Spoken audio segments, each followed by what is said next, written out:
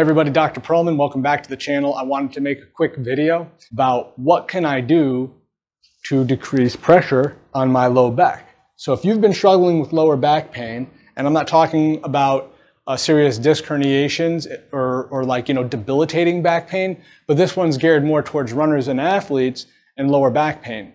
So what we have to remember is when we go running, we end up with something that's known, at least in the exercise field, or the exercise science field, as being quad dominant. So we spend a bit too much time in like this forward leaning position.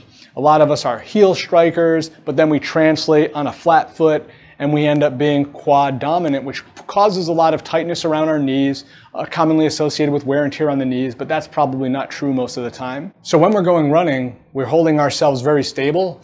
And a lot of the times, not only is our core nice and tight and engaged, but it's really to keep our lumbar spine from becoming immobile. We keep it very stable. But what happens is the erector muscles and the quadratus lumborum muscles and the front psoas muscles get so tight around our lumbopelvic area and our core when we're running that in actuality, our glutes and our glute medius and our adductor groups, so we're talking about three various groups just within the pelvic floor and the back of our legs, and of course our butts, our gluteus muscles become inhibited. They get turned off.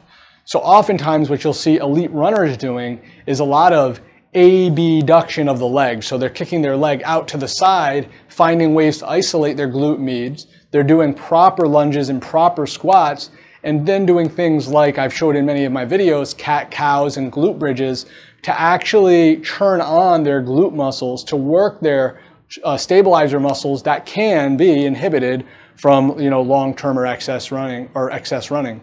So when we're thinking about going for longer runs, or even if we're doing a lot of running training, we can't forget to make sure that we don't just stretch afterwards. Yes, stretching is very good. Let's get those tight muscles stretched very carefully, very sophisticated. Let's do the right stretches that our body needs, but let's activate and turn back on our gluteus muscles, our glute medius muscles, our adductor groups. Our tensor fascia lata will get rolled out oftentimes, but we're not activating those muscles that are often inhibited because we're bracing so much around our lumbar spine and our psoas muscles getting so tight that we often need to get a lacrosse ball or maybe go see our massage therapist for. So I hope that was a helpful hint to all my runners out there. Hope you guys got on the road this morning and took some scenic pictures. But until next time, everybody, it's Dr. Pearlman.